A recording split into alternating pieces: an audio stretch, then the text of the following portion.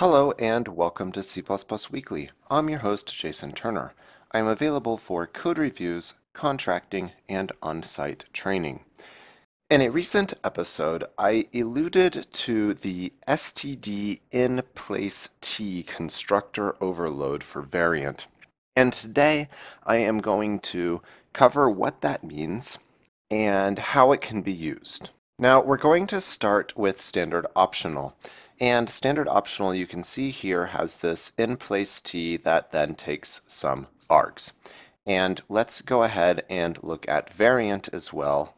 And we can see that constructor for variant is about the same. It has an in place type t. This one takes a template parameter, and then we have versions that take an initializer list, and we have a version that takes a variadic parameter set of args, and a version that takes an index t, and all of these are const expr. And similarly, std any takes an in-place type t that has some sort of value type and a set of args. Now, kind of the obvious question is, what is the point of all of this? And the point comes down to efficiently constructing or using any of these types. And I will attempt to come up with some good examples, and we'll see if we can get something that shows us anything different for various options. Now, for the sake of this example, I am going to use optional. But as we saw, these can all apply to all of the different types. So if we wanted an optional of vector, like this, and we're just default constructing it here, which is going to initialize it as empty. And we wanted to create this with a vector of 3 ints that are all equal to the value 3. Now, if we had this, we now have a vector with 3 ints that all have the value 3. This is how the constructor to vector works. And if we wanted to move this into our optional, we could. This will almost certainly generate some more code. But it didn't. The compiler outsmarted us in this particular case. So this is, again, one of these things where it's going to be a little bit difficult to actually do something that shows a difference in the amount of code generated.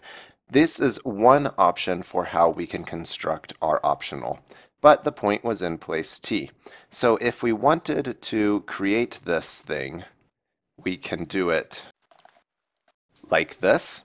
So in the first case, we can create it, and then we can move the value in. In the second place, we create it with this value, but really, this is all quite verbose.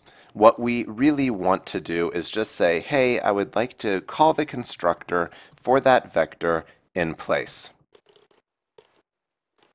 And this is the point of this call to optional or variant or any, is that we can say, I want to create this thing exactly where I want it to reside. So let us look at a similar version for any.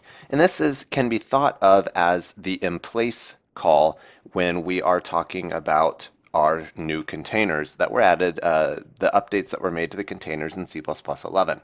So if we wanted to create an any that contains a vector of this thing that was created in place. Now, creating it in place is going to be better than moving it, almost always, unless the compiler can outsmart us. So we want to do this in place type t.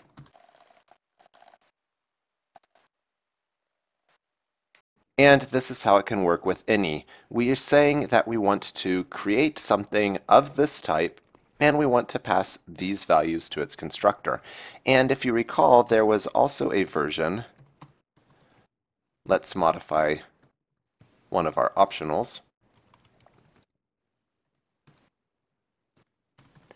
There was also a version that could take an initializer list. So we could do something like this.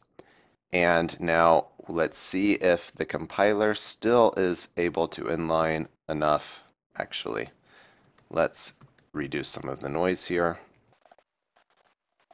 We are expecting that we want to get 5 back out from this because we created something with an initializer list of 5 values. And we can see here that the compiler has in fact optimized this to move 5 into EAX, and that is exactly what we expected it to do, since that is the size of our vector that we have just created, and it was able to optimize that enough. So I would strongly argue that in-place T, in-place type T, and in-place index should become part of your vocabulary when you are working with these things, so that you can efficiently create these objects in place and avoid moves and copies whenever necessary. So thank you for watching this video. Be sure to subscribe, follow me on Twitter, check out any of the other links to other videos,